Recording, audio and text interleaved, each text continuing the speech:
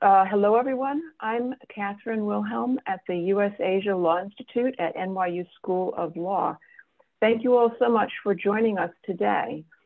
We're excited to bring you a program called Using Law to Combat Sexual Harassment in Japan.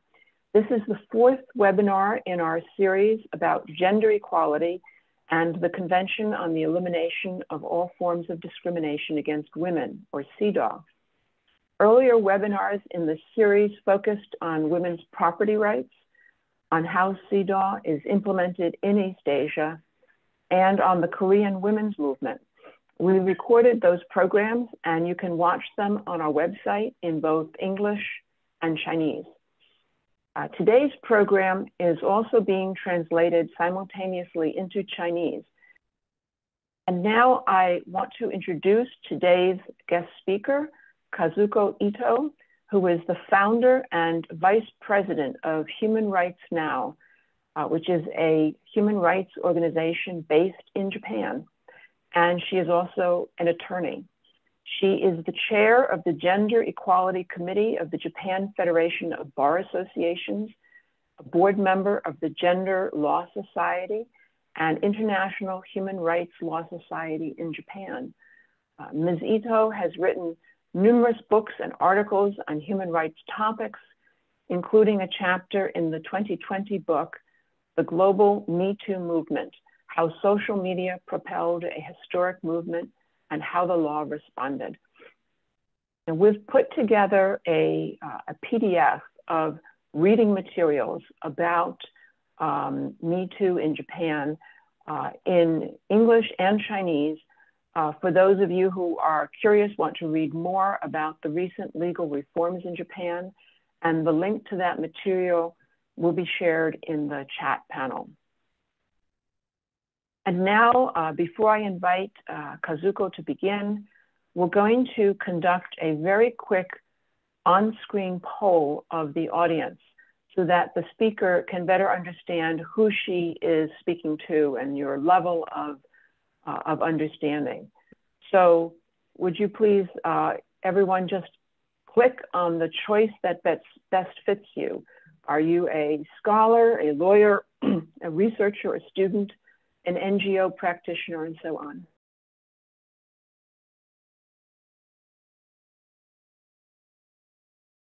And we are going to make this program as interactive as possible. Kazuko is going to be speaking for about an hour. And then after that, we're going to have a Q&A session for half an hour. But you can begin posting your questions in the chat box as we go along, and we'll be collecting them.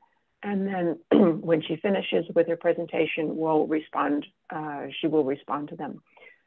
So now, Kazuko, I invite you to begin, and we look forward to your presentation.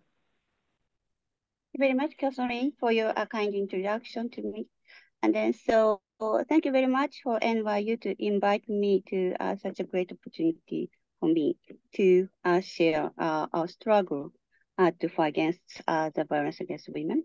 So I'm going to talk about how we achieve the legal development law reform in terms of the sexual harassment and sexual violence in Japan. It is not easy journey. It was not really easy journey for us. We have a lot of struggle and we have a lot of difficulty to overcome. But this year, we successfully amended the law in relation to the sexual violence and sexual harassment in Japan. So my journey started from 1994 when I became a lawyer, but more specifically, I started my advocacy to make a law reform back to 2019 when Me Too movement started. So Me Too movement, you may know better than me. Yes, in 2017, it's 6 years ago, and Hollywood actress revealed their experience of being subjected to sexual harassment and sexual violence. And then so they use the hashtag #MeToo and express their stories. And it was widely shared by the Twitter and social media and become a big movement. Yeah. And it is not only in the US, but also entire world that the Me Too movement was flourished. But in Japan, it was not really easy to start a Me Too movement. So when we start the Me Too movement in 2017 in Japan, people said Me Too would put silence breaker at risk in Japan because women who are subjected to the sexual violence are silenced in Japan. Yes. Let me introduce a little bit the statistical side of the story. So according to the National Police Agency in Japan, for instance, in 2016, the police accepted less than 1,000 cases, rape cases. Yes. However, Cabinet Office survey tells us that 7.8% of women and 1.5% of the men had experience of forcible sexual intercourse against their will. So population in Japan is like this huge. Yeah. So there's some gap in between the victimization and the case that appear to the police. Yes. Why it's happened? Yeah. So usually the people, especially a survivor, express their situation. They're the one who would be blamed. So when the women said, I was sexually assaulted, that the reaction of the society is like that. You're the guilty one who, for dressing like that. You're the guilty one for having a drink with a man. So it is not your fault. It is your fault. But you raise your voice. So it is quite shameful things. That is the reaction by the society. The society really blames the perpetrators. And society really questions the social norm which condone the sexual violence and harassment. And then, so let me touch upon the situation and the status of the access to justice in Japan regarding the sexual violence. According to the 2014 the statistic from the Japanese government, and women who've experienced sexual assault, around 70% of women never consulted with anybody. And only 4.3% of women speak with police. And for women, police are not really friendly and accessible, not survivally friendly, and cause stressful long hour interviews. And then so they're bored doing the second rapists. And in the end, so they encounter the disappointing result. Yes. And the prosecution rate for rape is less than 30% in Japan. So why? Because of that, the penal code is very problematic. Under the penal code, that rape definition of rape is quite narrow. Either use of force or threat was the essential element to establish the crime of rape under Japanese penal code. And then we have the quasi-rape. And then but a quasi-rape also requires circumstances that victim cannot resist. And then that the judiciary always requires very, very hard reason. Violence should be very hard. And also the circumstances that victim cannot resist should be very hard. Yes. So the question comes to us, why is sexual intercourse without consent not punishable? Even if sexual intercourse is not based on the consent that the judiciary requires, but more higher requirement. But this is because the penal code requires like this. Yes. And another essential element of the rape is intention. And the judge determines this fact based on the prevailing mindset among men. And then this is the poll. This is very, very shameful. but it was a poll conducted by the NHK, Japanese National Broadcast. Yeah, and according to the poll, and then so that the poll was among men, and this is the answer that men answered that female behavior that deemed as sexual consent. According to that, 11% of the men think, that dinner with a man means the sexual consent. And 27% of the men think drinking with a man means the sexual consent. And then 25% driving with a man. And the 23% repairing the clothes. And 35% is the being dead drunk. Yes, but dead drunk means that she's not conscious. So she cannot decide whether they can provide consent or not. Yeah, she can't, determine yes or no. So it is quite distorted conception. But this is prevailing, the perception about the sexual consent in Japan. It is quite shameful for me.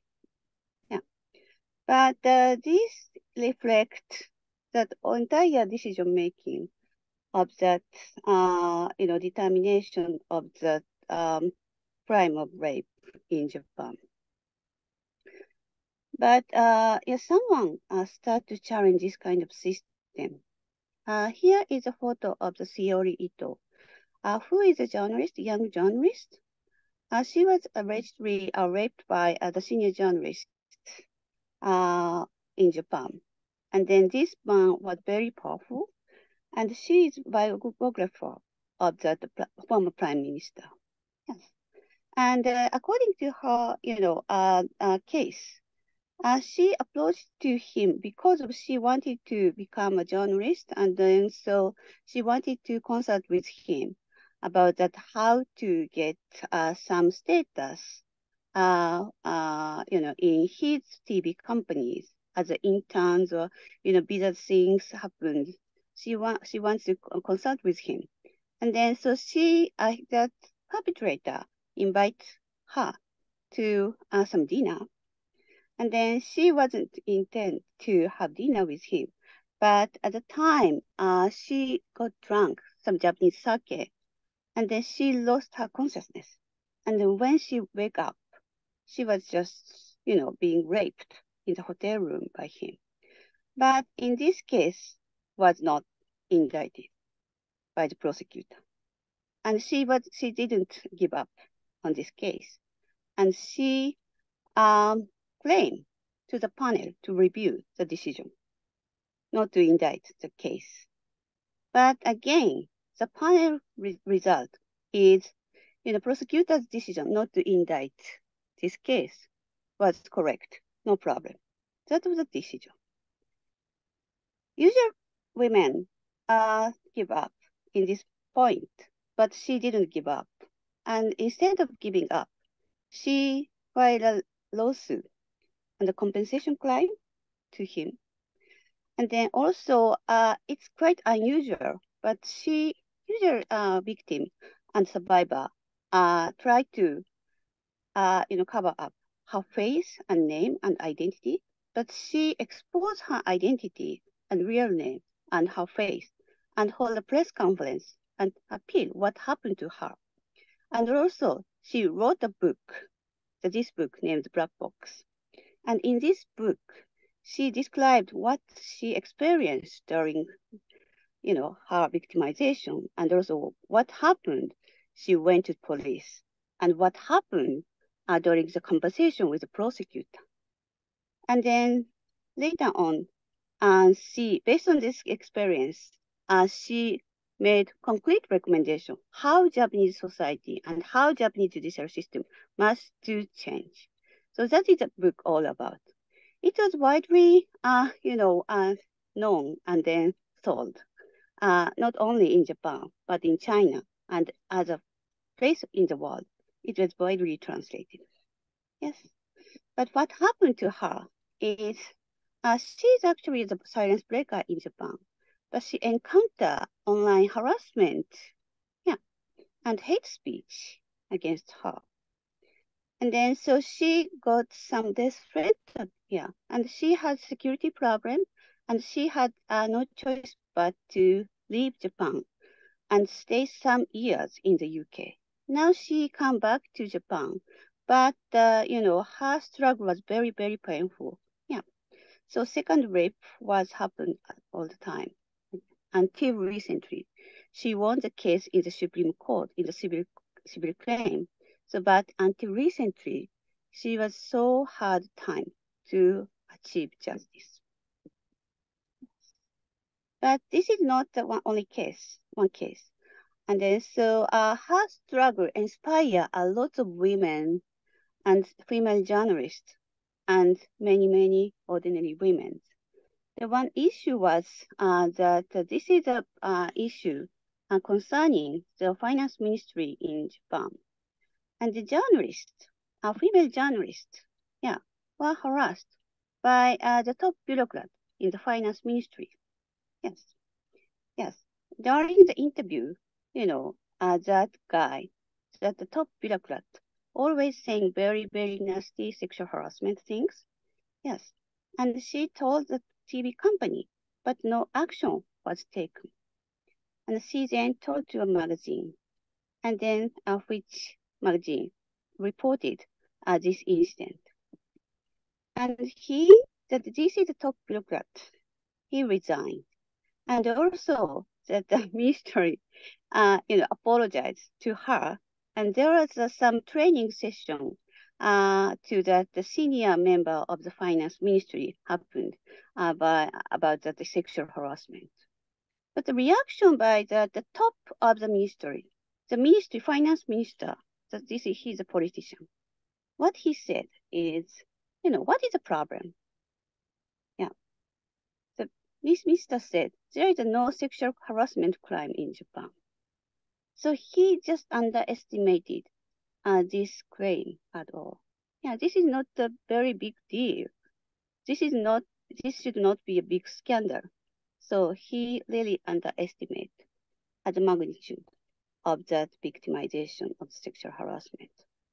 It was in 2018. Yes. How to counter this kind of mindset in Japan? So we Human Rights Now, together with the victim support group and civil society organization, support the Me Too movement. For instance, we invited Ms. Kazuko Ito to our event and campaign, and then not only in Japan, but also at the UN headquarters, New York. This is a photo in our New York event. Yes, not only theory, but also we supported a lot of Me Too activists and Me Too silence breakers. The survivors spoke up and society supported. That's very good. And also, at the same time, society was encouraged by their courage. And we share the same view and empower each other and determine we must change the society and we must change the law. Yes. And then, so this is the current recent phenomenon. SDF. SDF is Japanese, the self-defense force. It's a bit similar to the military. And she is the young personnel in the SDF. During the service in the SDF, she was repeatedly subjected to the sexual harassment. And even after the reporting in the internal complaint mechanism, there was no punishment for the perpetrators. And all denied the fact. And she had no choice but quit the SDF. So she raised her voice on YouTube in July 2022, very last year. And media recovered her story a lot. An online petition campaign started, and huge number of the people supported for her online petition, asked justice and apology and investigation within the SDF. And it was very supported by the public. And she received a formal apology by the SDF in October 2020. So you can look at that. When Ito Shiori raised her voice, she encountered a lot of hate speech. But now in 2022, this lady raised a voice. She got a lot of support from the society. So that means society learned how to support the survivors, how to support the silence breakers. And then, so in the meantime, the judicial decision was sort of hopeless. So one case was very, very problematic. It was, the decision in the district court, some district court in Japan in 2019. So in this case, 90 years old woman was sexually abused by her father. And then, so in March 2019, the Japanese district court acquitted the father.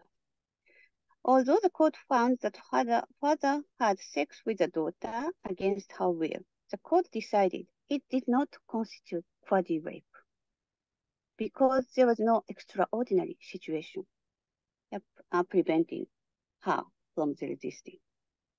So, as I said, in the quasi-rape, there is a requirement to not to there is circumstances not to resist.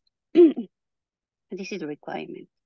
So this the judge said this requirement needs very, very high amount of extraordinary situation. But in this case, it doesn't meet in this criteria. But this decision highlights how different from non-consensual sex to the something established the rape crime. And this decision triggered anger among the Japanese women. And here it's that the flower demonstration happened starting from that decision.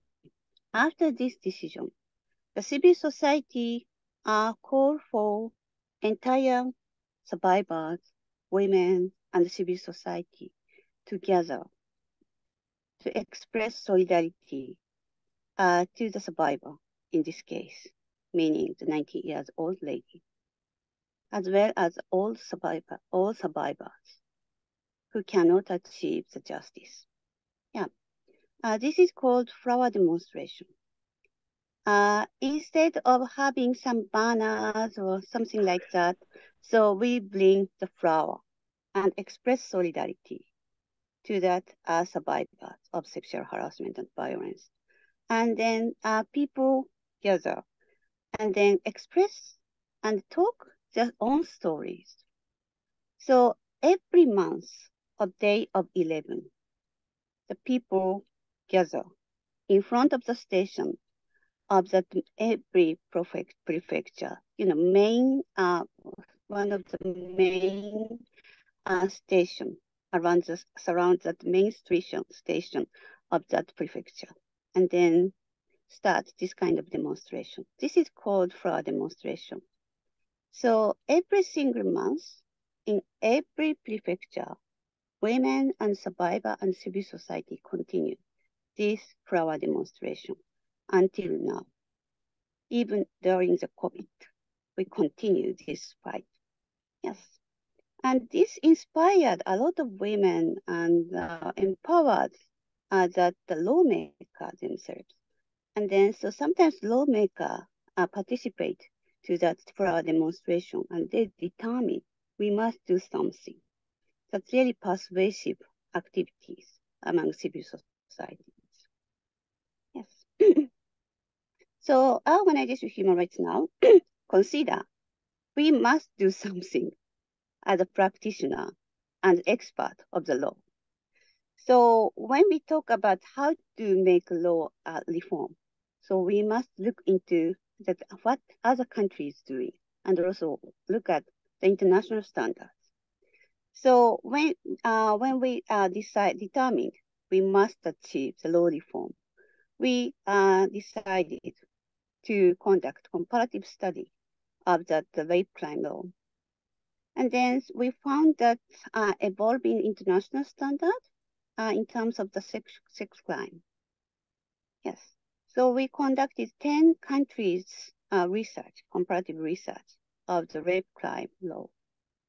And then we found many countries go to no means no registration. Yes. No means no means that rape is as defined as sex against the will of the others. And then, for instance, Germany, UK, India, Canada, and some part of the United States as well adopt these types of legislation. And more progressively, countries like Sweden, Denmark, or Spain adopt the yes means yes legislation. Rape is defined as having sex without consent of the others. Yes. So what the difference between no means no and yes means yes means that in case of the no means no, if the other party said no, you shouldn't go beyond. You should just stop your action. If you conduct sexual act, although the other party say no, so this constitutes a crime. And yes means that if someone wants to have sexual activity with the other party, you must ask their consent in advance. If there is no consent, so this is a crime. If the person is just hesitating and say nothing, and then the one person just conduct sexual act, this is also a crime in the yes means yes registration. Yes. And then other jurisdiction, even though they do not have no means no or yes means yes, they introduce sexual crime, including taking advantage of power relationship. For instance, teacher, survivor, supervisor, etc. And boss and client, etc. Yeah. So this kind of legislation was adopted in Finland, Thailand, and Korea. Yes. So compared to the other jurisdiction, we found Japanese rape law is far behind, and women and survivors are not really protected by the rape law in Japan. And then also, it's really shameful things, but the sexual consent, age of the sexual consent is very problematic in Japan. So in Japan, it used to be 13 years old was age of sexual consent, but it is quite low. Germany, 14 years old. France, Sweden, 15 years old. Canada, UK, Finland, Korea, Taiwan, 16 years old. That means Japanese law does not help and protect minors. So you can't imagine Japanese girl or boy are so mature in sexually and then they're sexually educated. Is not true at all. So the facts show Japan does not protect minors from the sexual assault and sexual violence. So we must change this kind of situation. So based on that, a comparative study of the 10 jurisdictions, we made concrete recommendations. Yes, this is an event held in 2018. Yeah. And then our recommendation is that the revise the law related to sexual violence and eliminate elements such as violence or threat, and introduce yes means yes law, such as the Swedish law, and criminalize sex offense by abusing power, and raise the age of sexual consent from 13 years old to 16 years old. That's our demand and recommendations. And then in order to activate this campaign, we invited that the prosecutor and also that the person from the Ministry of Justice from Sweden. And then we are so thankful to the Swedish Embassy Japan. So they work together with us. And then they invite some people. And then so the Swedish, we shared Swedish experience. That make us motivated more, and we can achieve this kind of registration. So it was, before that COVID happened, right before the COVID. Yes. And then also we conducted petition campaign, not only Human Rights Now, but also to other civil society organizations.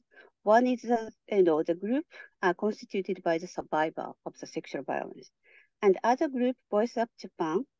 This is the young generation create group, Voice Up. Yes.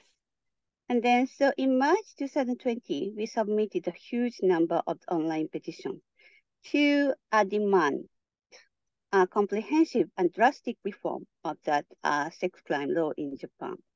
Yes. And then, so based on that online petition, the consideration was given within the Ministry of Justice. And in June 2020, Ministry of Justice established a study committee which concluded to review the current, the rape law. And this study committee concluded its study in March 2021. And in September 2021, the Legislative Council of the Ministry of Justice has assigned the working group on this matter based on the study above. So that means that the Ministry of Justice conduct a study and also actual deliberation to how to change the current penal code. Yes. So us, movement, and then also the civil society's reaction, facilitate this kind of change in the Ministry of Justice. And then Minister herself take initiative. And then role of civil society was huge. So there's a number of the organization started coalition to achieve the penal code reform. So representative of that organization together with the Ministry of Justice. Yes, yes, and also this is a book published by me. The title is "Why This Case." Why judge decide this case not guilty? Yeah, I described very many cases in that case that justice was not achieved at all for the victim of sexual violence. I described a lot of cases based on my own experience as well as a case law. Yeah. And I also proposed concrete recommendations how to change the law. Yes. And then, so based on that study going on, and then some legislative council of the Ministry of Justice deliver how to change the law. However, who are the member of the legislative council? Bunch of the professors, law professors, male law professors, specialized criminal law. They are not really attached with the society, especially the voice of the vulnerable people, especially survivors. They don't really know how sexual harassment and sexual violence are perpetrated, in the society. So they read a book, they read, some judgment, but judgment is very tip of iceberg. And then so it's not really reflect the big actual, a victimization in reality. So that is why, that the Legislative Council's initial proposal in the fall of 2022, actually 1 year ago, they made some initial proposal. It was very ridiculous proposal. And then so they insist on the previous perception of that rape crimes. Yes. And then so it's really a ridiculous proposal was made. Yeah. For instance, the that the constitutional requirement should be difficult to reject or ability to resist. This kind of, the text should be included. That was proposed by the Legislative Council. So we get very angry about this kind of, a proposal. This is far from that our experience, far from the victim's experience at all. So that's why we decided to conduct online action with anger. This happened in December 2022.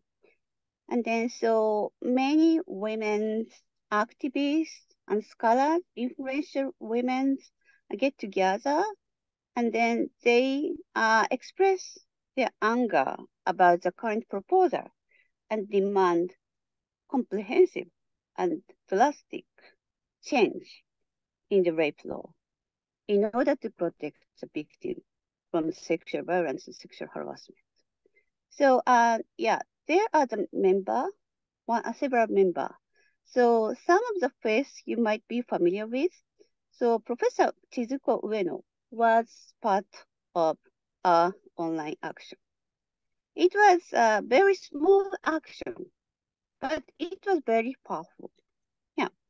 So we can express, our anger about the current proposal. Then that Legislative Council gave up to insist on that initial proposal. Yeah. And then they made new proposal that was much better. And that was based on that current law passed.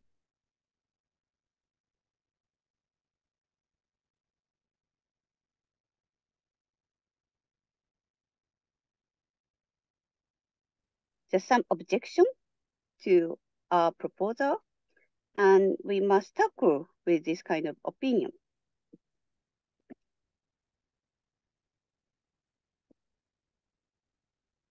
And then, so in March this year, penal code was finally drafted, and then unanimously voted in Diet this June this year in Japan. Yes. So I can say this is a huge progress, and we can achieve, development in terms of that, changes. Yes. So, first of all, the title of crime was totally changed. Article 176 of Penal Code changed from forcible indecency to non-consensual indecency. Yeah. Indecency means that usually a sexual assault crime rather than except as rape. Yeah. So in Japan, it was named as forcible indecency, but it was changed. The name of the title was transformed from forcible to non-consensual. And secondly, Article 177 of the Penal Code. This was a forcible sexual intercourse. That is a rape in Japan. And previous title of the crime was that forcible sexual intercourse, but it was transformed to non-consensual sexual intercourse. Yes. So it is important to note that article clarifies that the nature of the sex crime is not forcible, but non-consensual. Yeah, this is a huge difference on development. Yeah. So as a result of the amendment, the text of these two articles have, dramatically changed. So Article 176 and 77 annually stipulated as a crime of element of the crime as causing a person to form, express, or fulfill an intention not to consent, or taking advantage of such a status as a constitutive requirement. This is very complicated. Why you are not saying like just no means no or yes means yes? But then Japanese, that Ministry of Justice carefully designed this constitution, this constitutive requirement, holding a person to form, express, or fulfill an intention not to consent. Yes. Anyway, the fact that non-consent by the other party to the sex act has become a core of that requirement. That can be evaluated as a major shift from the previous constitutional requirement. We think it's a significant development. So this is not that violence or threat oriented, but that consent is a core element. No consent is a core element to establish a crime. This is big step. So in order to determine whether a crime is established, the following are the 8 situations and acts were listed as act or reasons in the article.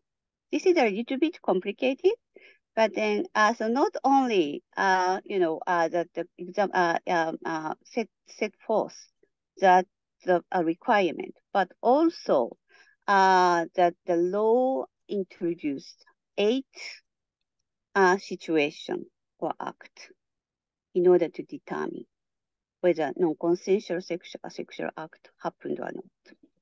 The one is the use of being subjected to violence or threat. So, but a violence or threat used to be an element of the crime in 176 and 77, but the level of the violence and threat become very low. The previously, a very heavy violence or threat were required. But current documents, the legislation said violence and threat are even very, very lower stage. It is constituted that a fact or reasons under this article. And also number 2 is causing or resulting in physical or mental impairment. Number 3 is that ingesting alcohol or drink or effect thereof. And number 4, to cause or keep in a state of sleep or other state of unconsciousness. Yes, that's really clear. And number 5, the lack of time to form, express, or fulfill the intent to disagree. And then number 6, that frighten or startle by confronting situations that is different from what is expected, and to be frightened or startled in the face of such situation. Yes. And number 7, causing or resulting in psychological reaction attitude to the continuous abuse. Yeah. And then 8, that to be concerned or cause concern about disadvantage who is one is subjected due to the influence based on the one's position in economic or social relationship. Yes, this is 8 listed, the 8 kind of situations. So not only this 8 situation, but similar situation can be counted as a situation that constitutes this main requirement of the crime. Yes. So any one of them, if any of one of them are fulfilled, it can be determined this requirement. Yes. And then so why it is very significant? I think the 8 situation and acts stipulated in the provision are the pattern of perpetration that have entrapped many victims and shut them off from the judicial remedy. It's very typical situation that was exemplified as a case that non-consensual. And it is significant that harm that have been excluded from the judicial system are now within the scope of the legal remedy and punishment. Yes. And especially in this kind of situation, usually people said, oh, we have no intention, but this is stipulated. That is why, perpetrator cannot say we don't really know the situation. If there is some situation, and then so usually people cannot easily argue there is no intention at all. That's a huge step. Yes. And for instance, category 5 or 6 can be applied in the case of tricking or abrupt demand for sex and sex. And then in that situation, victims are freezing up and they can't decide anything. They can't act. They can't reject that pattern. So that kind of case applied in that category 5 or 6. And category 7 can be applied in the case such as the case that we get very angry about that 90-year-old woman sexually abused by her father. Yes. So in this case, the women are sexually assaulted from the age of 14 until 19. When she was raped, when she was 19 years old at the time, she was very psychologically very difficult to resist to father's demand. So that is why, her situation does not fall within the old provision of the rape law. But now we have category 7, and then this is easily applied to the case like her case. And then category 8 is equivalent to the new category of the sex crime that take advantage of status relationship if it is properly implemented. Yes. Yes, that is that law, new law, from the transforming from all types of rape, narrowed down rape crime to the non-consensual sex crime. Big change. And then I'd like to touch upon several other changes in the reform. Yes. So one of the things is marital rape. And marital rape was, specifically, mentioned in the new article. So Article 176 and 76 says, inserts the word, regardless of the marital status. This was added in the text. So in order to clarify, in a confirmatory sense, that the crime of non-consensual sex act can be committed even between spouses. Yes. This is good.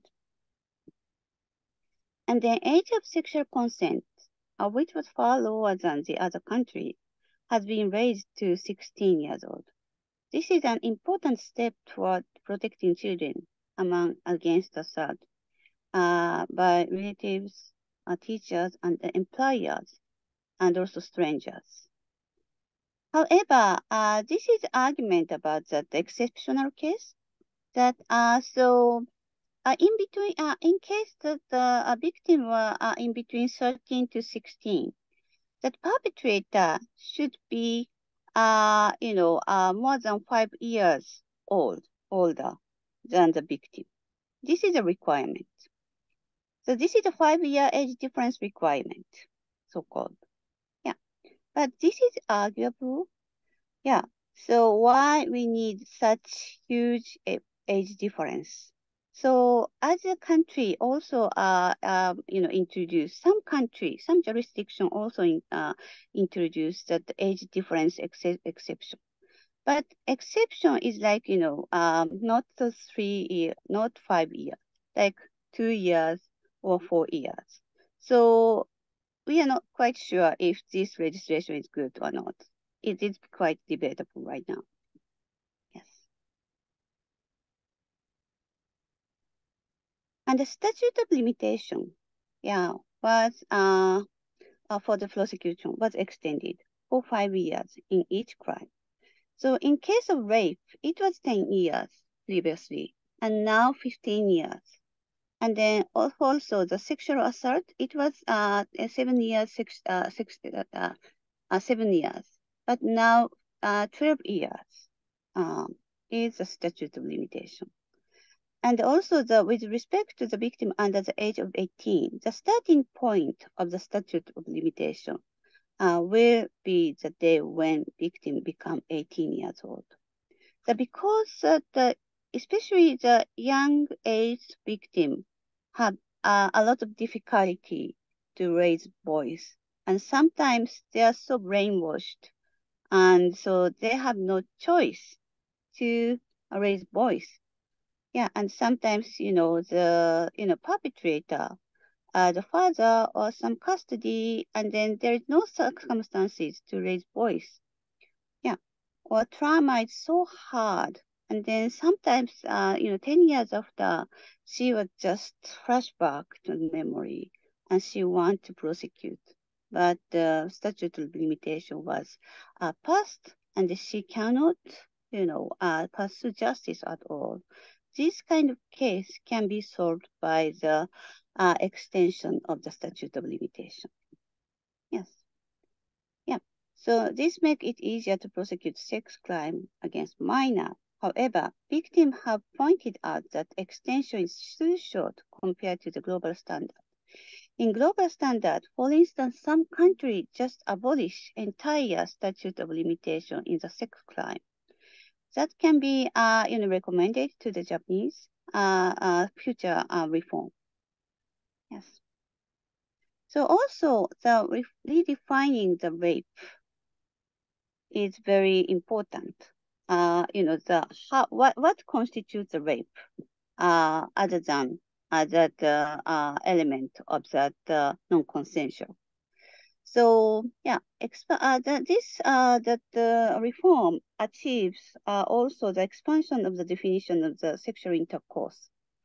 And sexual intercourse under the Article 177 was expanded in 2017 amendment from the only vaginal intercourse to include anal intercourse or oral intercourse. This was expanded in the previous amendment in 2017. But new law, in addition, the 2023 amendment includes the insertion of the body part or some object other than the penis into the vagina or anus as a sexual intercourse. So this is an appropriate amendment based on the actual damages. Yeah, this is also very good, important. And then we also, current amendment also introduced the grooming minor crimes. So following acts are now punishable. For instance, demand to meet child under 16 years old with a sexual purpose and using intimidation, deception, offering benefit of the other improper meaning. Yeah. And also meeting a child with sexual purpose as a result of number one. That is a grooming pattern. And another issue is that the following acts are also punishable. And demanding a child send photo or video recording of the sexual behavior or sexual part of their bodies. So it is a new attempt to prevent early stage of sex offense against minor. Yes. So this is commendable, but still the scope of the grooming crime is very narrow. It is also debatable. Yes. And then so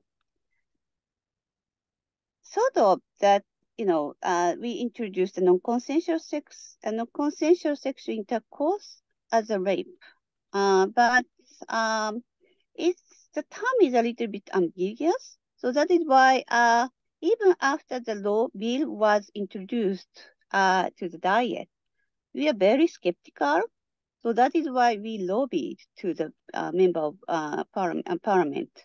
So many times, please clarify what this law means. So we lobby a lot. Yeah. And then several points we are not really satisfactory. That is why we really need future development of the law. So that should be included to that current amendment proposal that we really wanted and we lobby to the members of parliament. As a result, yes. So there was amendment achieved in the bill. Yes. So that yes.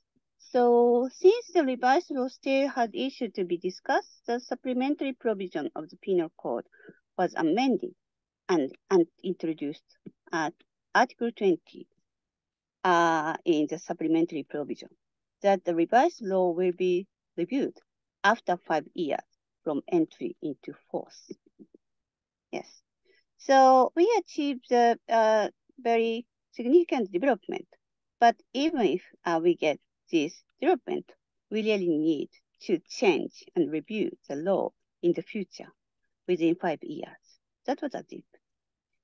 And then, so in the explanation of the amendment, the member of the parliament proposed as such.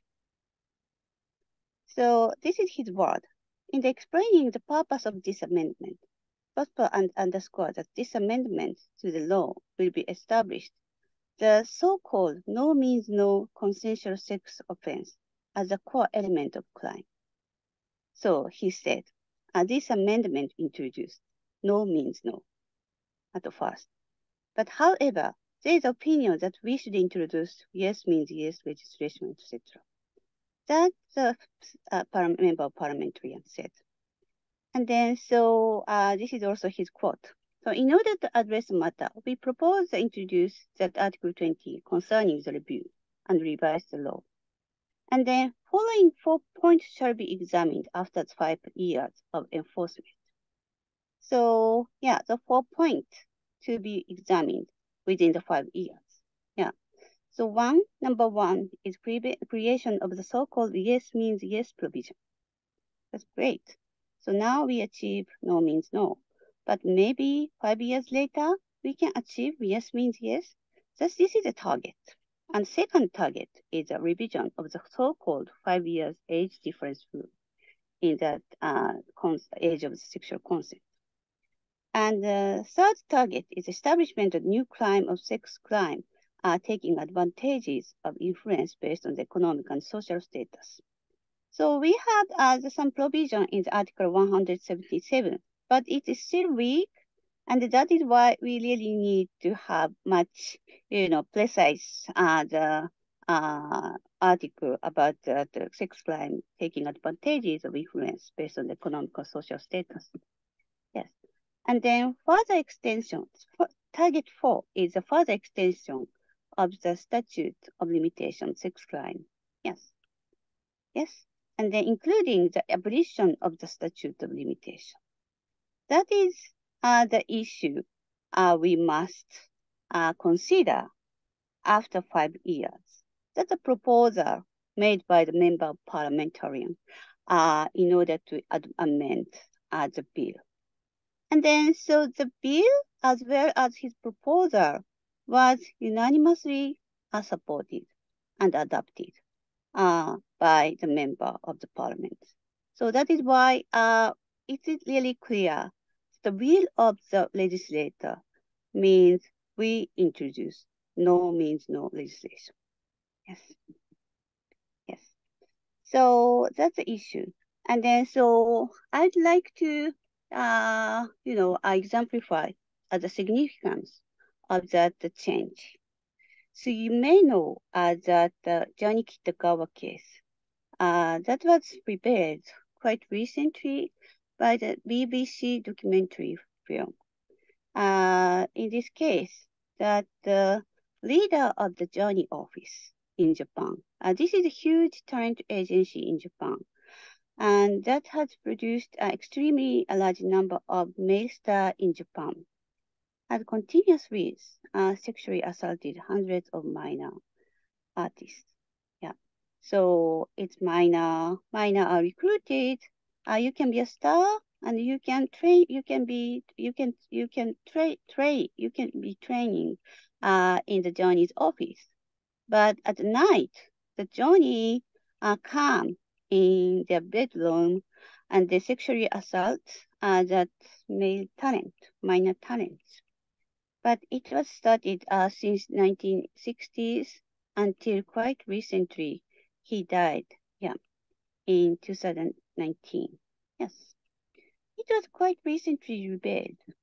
Yes, And then an expert team established in 2023 determined that there have indeed been hundreds cases of sexual abuse of minors.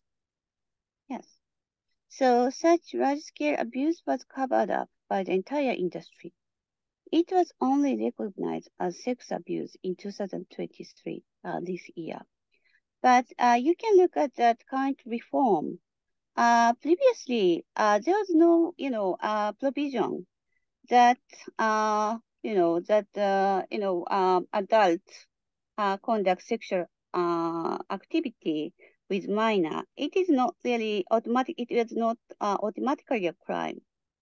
And also, even if both of the agency use their influence and commit a sexual harassment, sexual violence to the minor victim, it is not constituting the crime under the old Japanese law, but new law creates the new norm, and under the new norm, and then so expert committee find this is actually a sexual abuse.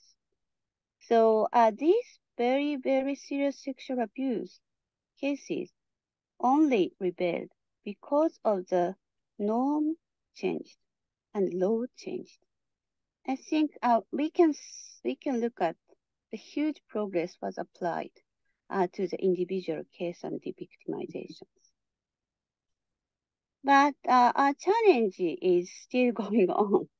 So we still have a lot of issues, such as sexual objectification about women in media.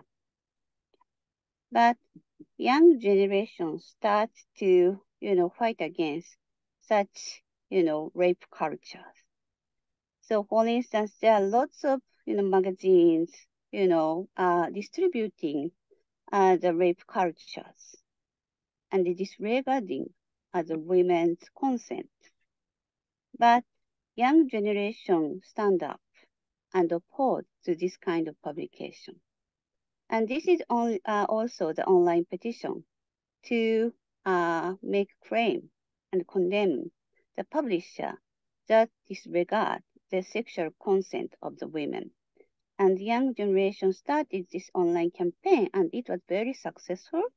And then publisher had dialogue with the young group, women's group, and then decide not to take up this kind of sexual objectification against women.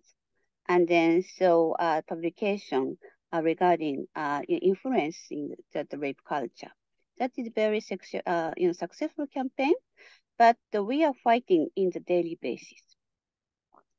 And based on the new law, so, the crime or element of the crime become sexual consent.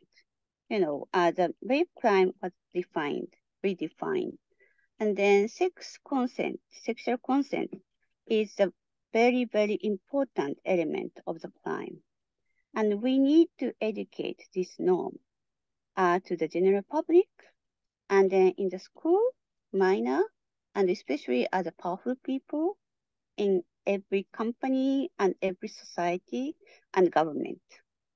Then, so this is the usual educational material used in the UK and other part of European countries, and might be in the United States as well. And this is taking the example from the tea. Yeah. So if you serve tea, in advance, you need to ask if you want to have tea, yes and no. And then only when the she or he said yes, you can serve tea. That's a norm. That's a social norm. If the tea serving is something like that, why sex is not has different? So this is a point of that education. So we really need to educate the people, and we really need to have nationwide campaign. What is sexual consent, and what is related to human rights and sexual consent? Yeah. That is our task. And then, so we really need to move forward. Yes. So non-consensual principle should not be nominal one. It should be implemented properly and in line with the international standard. Yes. And then, so nationwide campaign is a key effort to enhance understanding of the core message of the amendment. So this is a photo, and we met our civil society group together with other human rights groups and then victim support group, met with current Ministry of Justice. Yeah. And then we continue to have dialogue with the minister. Yeah. And then doing follow-up. Yeah. So role of civil society is still essential to monitor proper implementation and reform in the future and fight against the rape culture. So our task and our fight is sort of endless. Thank you very much. I'd like to wrap up this my presentation, and I'm really happy to answer any question. Thank you so much. Thank you, Kazuko, for this informative and very intriguing presentation. Thank you. So now we can taking questions. Please put your question in the Q&A box, so we can read it out to you for you to the speaker. And while the audience is putting their questions, may I take advantage of asking a question, Kazuko?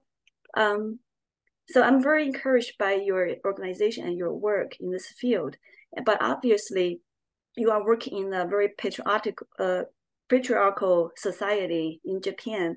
And also I know the women representatives in the legislature and government is very low. So I'm wondering, what's your strategy working with the legislators and government officials while most of them are male? Yes, so I think that the survivor's voice are so important. So we work together with that survivors group. So we are professional organization. We are specialized in law, and we can talk about professional experience. Of the laws should be like this, like this. So we try to concentrate of legal expertise. And also, so my organization are constituted by the some lawyers, mainly lawyers. And the women's rights team are constituted by experienced female lawyers. And then we have a lot of experience that even if we are with the victim and go to police, but nothing really happened, we can express, we can exemplify, we can that explain their own experience. And also that we are partnering with survivor groups. And the survivor groups, their voice are so important. And then, it was sometimes very moving. And then even if the conservative politician and male politician may moved by their story and so their braveness, etc. And then so we work together with that survivors group and victim support group, and we are going to the lobby activity every month. Not only quite recently law was proposed before the diet, but since 2017, not only our organization but other groups every month go to the politician and the bipartisan politician. That was not a strategy, but we'd like to build a consensus. No matter how the ideology is different, but so this is very, related to humanity. And victims are not only women but also men. So so many politicians are so influenced by our, lobbying activity, and then especially victims tell their story. That's the sort of strategy. Thank you. And we have questions in the chat box. And one is from Yu Yang Bian. And the question is, I noticed that even some Western countries have advanced rape law. the conviction rate of rape crime is still low because of rape myth acceptance and lack of training of police and prosecutors. So except for the incomplete legislation rape law in Japan, do you observe some institutional or cultural problems in Japanese criminal judicial system when you're dealing with rape cases? Yeah, so we have all the time a problem in judiciary and police and prosecutor, but I think that the most problem comes from that the definition of the rape. Definition of the rape was very narrow. That was the cause. So we have now new law. So we do not accept any excuse from the law enforcement or judges. You must adequately, implement the law. So that is why we demand a new reform. So that is the key issues. But that implementation is another story. Maybe we have to do a lot of education to the judiciary and then training to that law enforcement officer. That's another task right now we are tackling. Yeah, so we have enormous challenge, as you know. Yeah. And another question is about before change the law, we need to collect opinions and a voice from the public. And the audience, Kate, you like to know how you and your organization achieve this, to achieve the public opinions and to get their support, their voices. So this is not only our organization, but other organizations work together. And then so Me Too movement in Japan, changed a lot of public perception about the sexual violence. Yes, especially a struggle of the Shiori Ito was huge influence among the general public in Japan. And her, struggle inspired a lot of women. And then so they start to do the Me Too movement. Yeah. And then so the Me Too voice flourished in Japan, not only Shiori Ito, but also many, many women. And also media women, because Shiori Ito came from media, and media women are so inspired. And then the mainstream media did not take up the rape crime or sexual violence previously. But the female journalists start to take up story about the sexual violence, and especially NHK, that I shared a very shameful poll. But then so they start a huge campaign about what the victimization of the sexual violence in Japan. They continue investigation, and they conduct some survey, and they produce a lot of documentary and a series of documentary program. And then so not only NHK, but other media follow that kind of stories. So that kind of media outlet change the society. Also the flower demonstration, that was very huge impact to that society. So ordinary people speak up, and it was taken up by media. That change that the perception of the general public. Thank you. And another question from Ken John is about your suggestion or recommendation to Me Too movement for Chinese advocates. How should they move this forward in China? Yeah, I think that I know brave women, stand up in China. Yeah, I think that but then so result is not so successful. But so we must celebrate the braveness of that Me Too activist in China. And then so I think that so victim and survivor must be a center of the movement. And then no matter how they face a difficulty in the judicial decision, not only that lawyers, but also that activists and society must support the activists and the survivors. And then their voice are shared by the society that may sometimes cause dramatic change. So yeah, we have to believe. Yeah.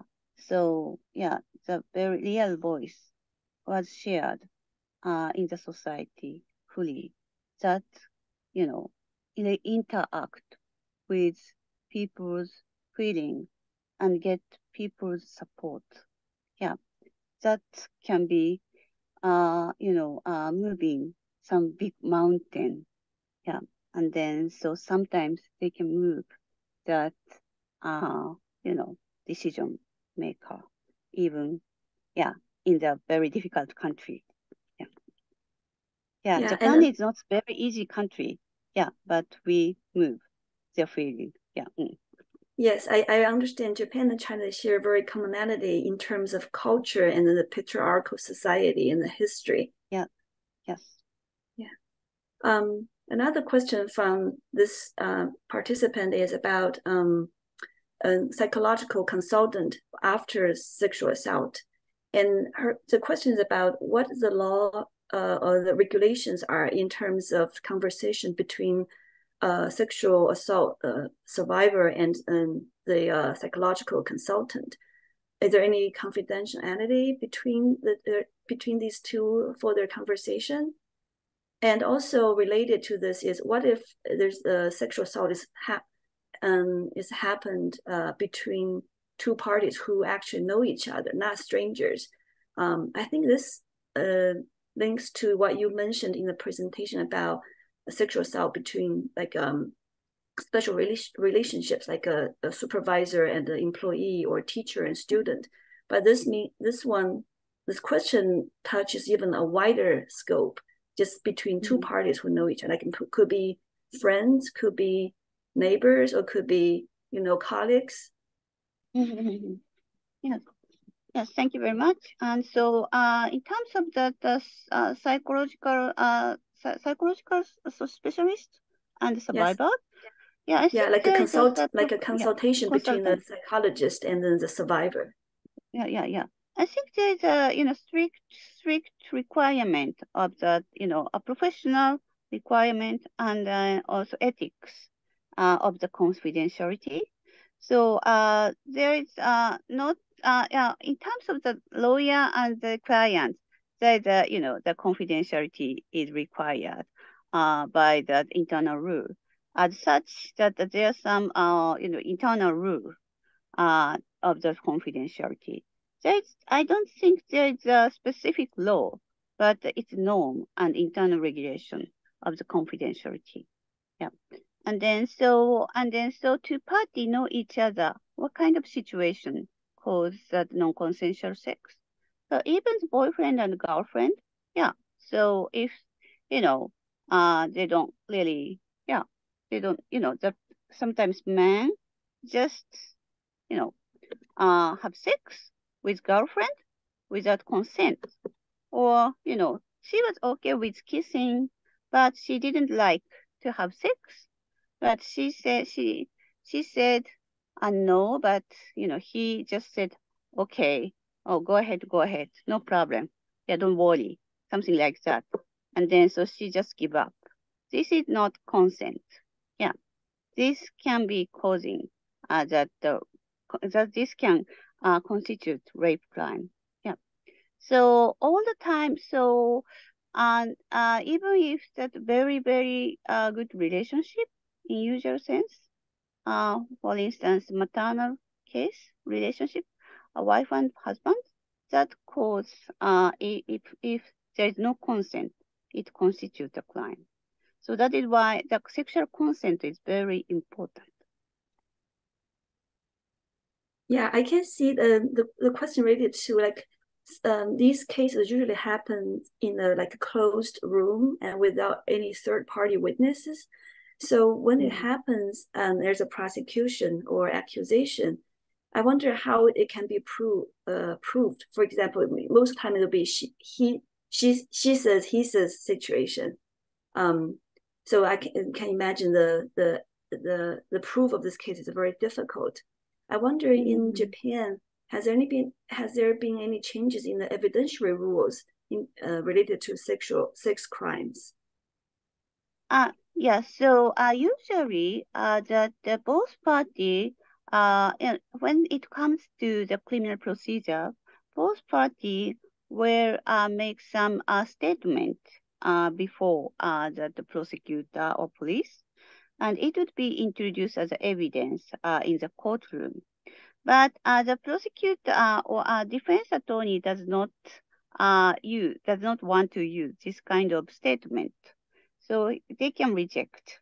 And then so instead of accepting the statement, they just call the victim as a witness. And then so there's examination and cross-examination, and then also the perpetrator that becomes the defendant will present his oral statement. Yes, and then so judge usual job of the judge is deliver the credibility of the both party. Yeah, and then so there is some contradiction in between the two parties, and then so if there is some contradiction happened, the judge must examine the situation, and also the supplementary evidence, like that after this kind of sexual intercourse, there is some email exchange or some social media exchange. So in this case, that women said, I didn't think it's happened, etc., etc. That kind of that conversation right after the incident would be taken up by the judgment. And also, for instance, there's some in Japan that usually that two parties have sex, that the male have a condom, but if in case there is no condom taken by that man, that can be one example that women are possibly raped. Yeah, because if women knowingly and then accepting some condition, she might demand the condom, but without having any time for her to decide demand these kind of things. That might be fall within the new article about that no time to consider or no time to decide yes or no. That's a new article. So that is, for instance, there is no condom taken by. That is, that is materially proved, and then that can be that evidence. Yeah. So that kind of things happen, and also that yeah, yes. Okay, yeah, thank you. I can talk many, but okay, I can. Yeah, this is a very interesting question, right? Yes. Yeah, another one is progressive advances in law are accompanied by cultural pushback from more conservative groups. Is this something that you have experienced in Japan? And additionally, what do you think is the best way to deal with this pushback? You mean the backlash? The backlash from the more conservative groups. Yeah. I don't think that this law was unanimously adopted in the parliament. So even if that the Conservative Party take a lead, so yeah, so even the Conservative Party wanted to introduce this law. So so this is not the ideology, but rather some male groups that really want to what can I say? Not the ideologically conservative group, but some male that always attacking women, yeah, by Twitter or social media. That kind of people exist in Japan. And then, so currently female lobby are very successful in some sense. there's some people unanimous Twitter account, and some very, very ultra conservative people attacking the female organizations. They're dominating some the parliamentarian activities. So that is some, rumors, intentionally spread it out. And then I am subjected to some attack. Yeah. So that's very difficult situation. Yeah, but so we sometimes sue the kind of people, and then abuser. So we sometimes sue the abuser for the defamation crimes, and also that the women attacked by that kind of group get together, work together, and then so encounter that kind of backlash and supporting each other. That's very important things. We are amid a very, very difficult situation because of our lobbying activity was so successful. So yeah, but the only way is to tackle with this is that unite together and work together and voice up together. That's only the way. Thank you. Another question from Jia He, and she said, I really admire you and your other activists for your persistent advocacy. And the question is related to procedures. And she said, I remember when I watched Ito's documentary, she mentioned a statistic that only a very limited number of female police officers in Japan came to take notes on victims of sexual violence.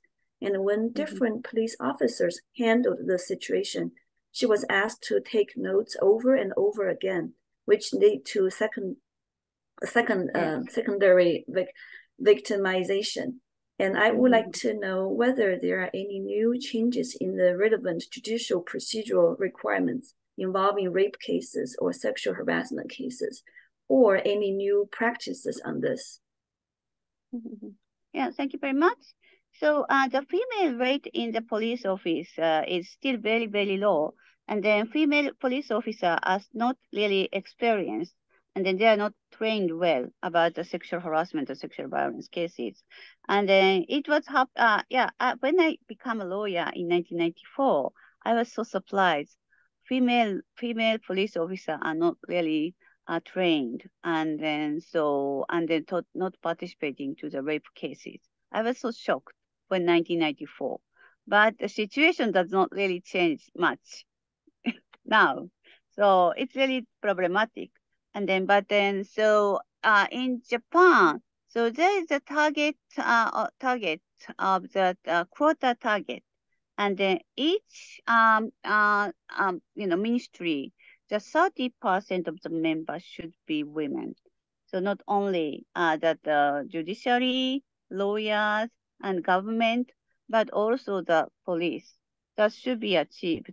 But it is really difficult right now. So it's really difficult. You can see that, even SDF, the sexual harassment happened.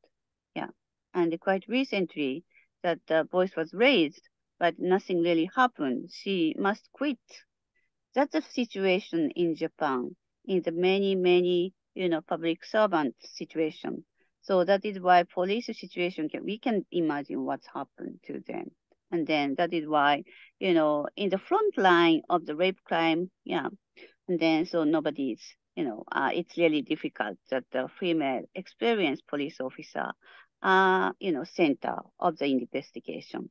We must change this kind of structural problem, after the law was enforced. So properly implementation needs proper police person and proper participation of the women police. Yeah, that's important. So implementation, in terms of implementation, we have still a lot of obstacles and challenges. Thank you. Okay, so I'm going to jump back in here now because I see we have run out of time. This webinar has been really very fruitful, and I want to thank you, Kazuko Ito, for your wonderful presentation. And I want to thank everyone in the audience for your excellent questions, which have led to a great further discussion. Before you all leave, it would help us if you would complete this very short questionnaire that we are going to throw up on your screen. Just give us some feedback on what you think of the program, and that will help us as we plan the next installments in this webinar series. And again, Kazuko, thank you so much. That was really informative. Some people have messaged us that they would like to be in touch with you directly, so we'll forward those messages to you as well. Yeah, please do so. Yeah, thank you very much. Okay, thank you all, and goodbye.